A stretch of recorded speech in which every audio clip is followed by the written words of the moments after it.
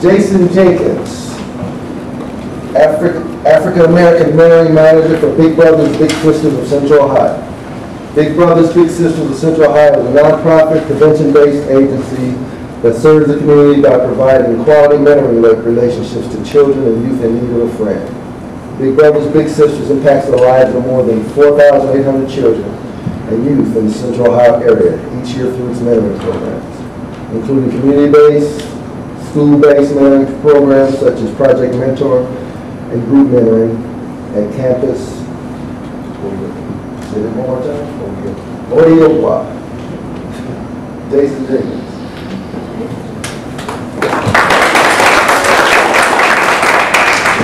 I'm going to stand behind the podium. I get a little nervous when I do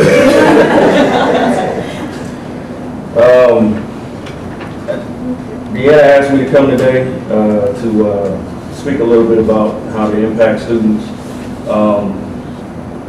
I can speak from personal experience. I really was hoping that Mr. Russell went first. Part of the reason is because I grew up in the Windsor Terrace area, and he left a legacy that's still out there. I never met him personally, but I was terrified of the dude. I'm going to be 100%. I came down to Columbus. I'm originally from Yonkers, New York, and up there it was a little different. We didn't stay in school past 12 o'clock. We had a little hole in the fence we cut out through there, and we go get our lunch in Brooklyn. From that, I learned how to do different skills in the street, how to hustle, how to steal cars, how to pickpocket, things of that nature. And then we moved down to Columbus in the 8th grade. And my 8th grade year, I was at Indianola Middle School. And at Indianola Middle School was a blend of Windsor Terrace and the Short North area. I went there with a lot of your family members and younger brothers. That's where I really was introduced to how separate Columbus was. So I needed to fit in. I needed to find a way to assimilate myself in the culture that was new to me. Because in New York, you had really defined lines of your Latins, your African Americans, and where that was separated. Actually, when I moved to Windsor Terrace, I thought I moved to a suburb. Believe it or not. I mean, it was flat. You know, where I'm from, it's all high-rises and buildings. And the gangs that were in my high-rises were Crips, the Bloods, and Latin Kings. And they all occupied these two towers. Well, the drug dealers decided to weld the back doors of our apartments shut, so there was only one way in, one way out. And unless you were cool, unless you could get in, assimilate on some level, you weren't allowed in, or you weren't allowed out. It got to a point where the police wouldn't even come in, depending on the situation. They come in to pick up a body. That was about it. So when I moved to Windsor Terrace, I was like, wow, I'm in the suburbs. Then I'm watching an episode of The Cops. Oh, what you gonna do? What you gonna do? I'm watching that. And I see a friend of mine at the time, his name is Big Mo. He runs across the screen, and there's a cop chasing him, and he's in front of my complex. I'm like, wow, I'm back in the hood. You know, that was my wake-up call. When I was younger, I did everything I could to try to fit in. I had both parents, they loved me dearly, they still do. They did everything they could to keep me away from some of the influences that were set up. At the time, it was Windsor Terrace Posse and the Short North Posse. And I had to figure out real quick who I was going to roll with. But I found a way to kind of assimilate between the two. I stayed somewhat neutral, but I was still out there, still involved in a lot of different activities that were going on. Even with both parents, you know, I had to be in when the street lights came on. They regularly spanked me because I just did not listen. But even with all that positive influence, there was still a calling for me. I still had to be out there for some reason. I had to be around it.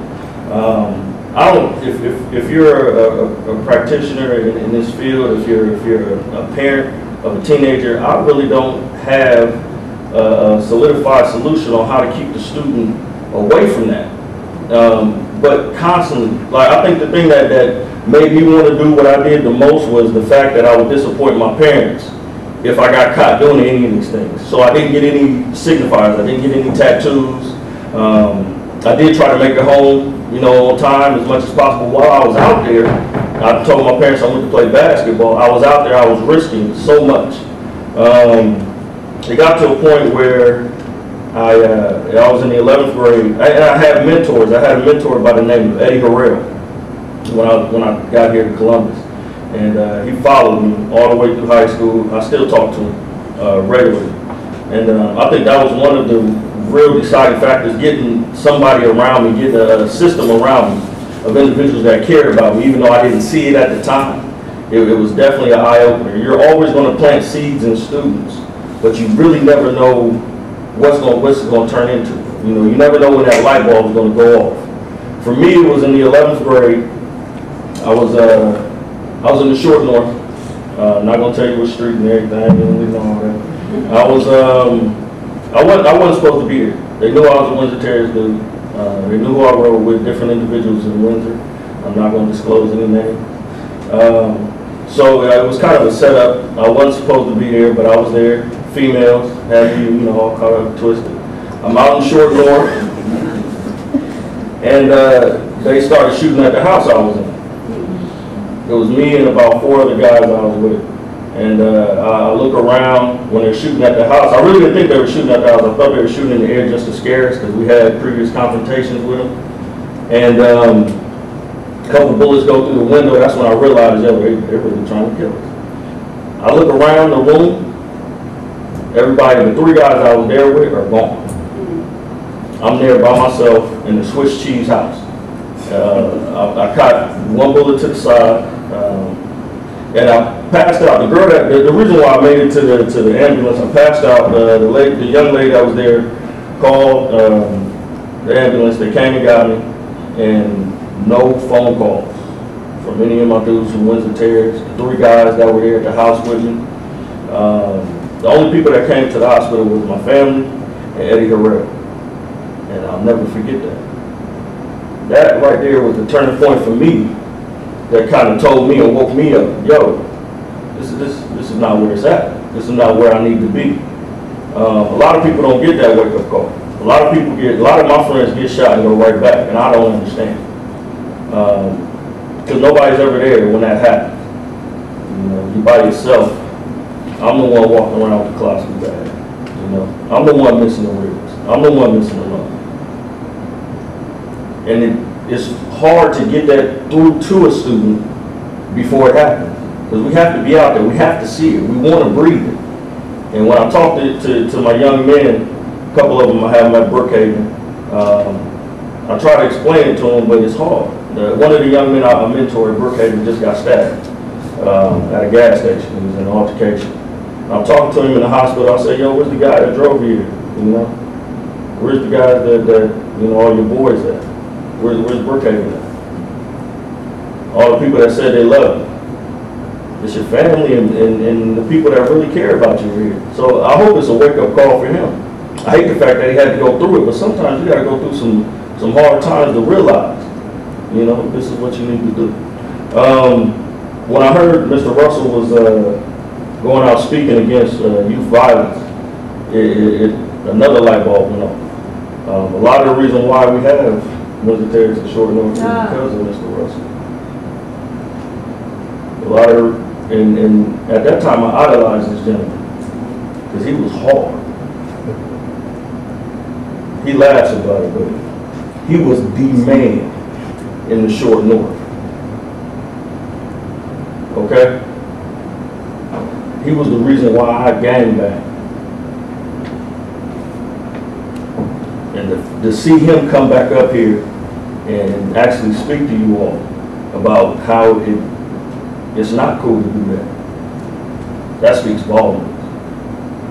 Because there are people out there that takes that for granted. I'll turn around and do it again. I eventually went to Otterbein. I graduated from Otterbein because of Eddie. You know, he went to Otterbein, I went to Otterbein, I had to follow his footsteps.